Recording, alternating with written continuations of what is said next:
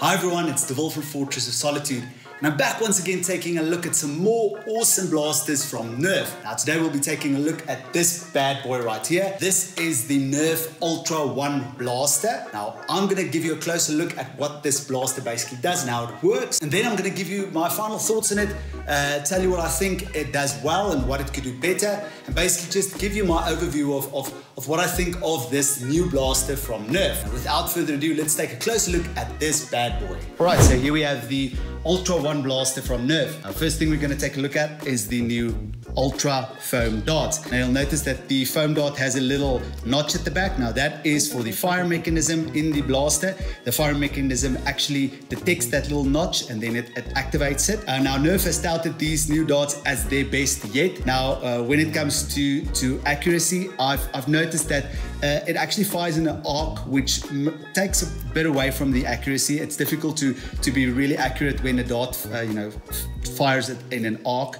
But as far as distance goes, these darts have actually surprised me quite a lot. They actually do travel quite far, especially when compared to some of the other NERF foam darts out there. Now, as for the blaster itself, you'll notice that it works with this nice little magazine here at the bottom where you load in your foam darts. Now you'll notice that as I mentioned, it is quite important that when you load your foam dart, it actually goes through all the way back. You'll see that the notch needs to stick out at the back. If the notch does not stick out at the back, the fire mechanism will not detect it and will actually not activate. And you might think that it's actually jammed, but it's actually just the dart that's not been pressed in deep enough. So that's something to take note of. Other than that, the blaster actually looks really great. I love the color scheme. There's a lot of detail on it. The fire mechanism basically works by pulling down on the little lever here, which activates the motor, and then pulling the trigger to fire.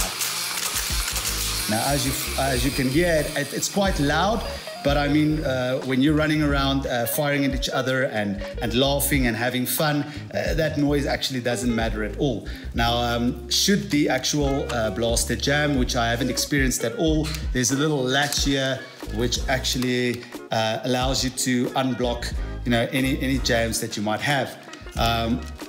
You also have the tactical rail at the top, which actually fits with, it actually works with any of the existing NERF attachments that you can get. So this tactical gear is compatible with that. And then you have a little area at the back where you can actually store your foam darts. So you'll see that you can slot in some extra ones there. Now it isn't a lot, there's only 8 in total, but I mean, when you've run out of darts, having 8 is better than having nothing. Again, we'll take a look at the other side with the nice little branding there, NERF One and Ultra. Overall, a really good looking NERF blaster, and one that actually looks really intimidating.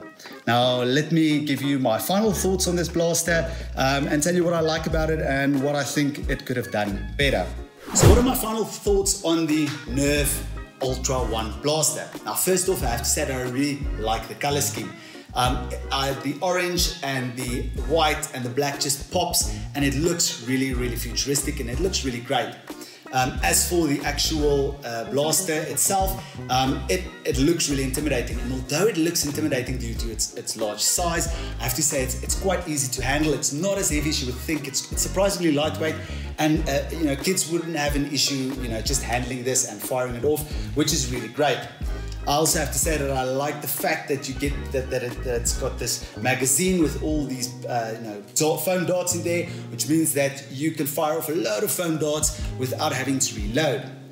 As for jams, I didn't experience any jams during my testing, but it's really nice that there is this little latch at the top here to help you sort out any jams that you might experience.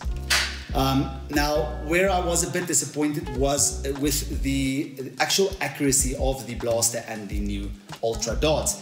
Now, this was mainly due to the increased range of these darts. The range is really surprising.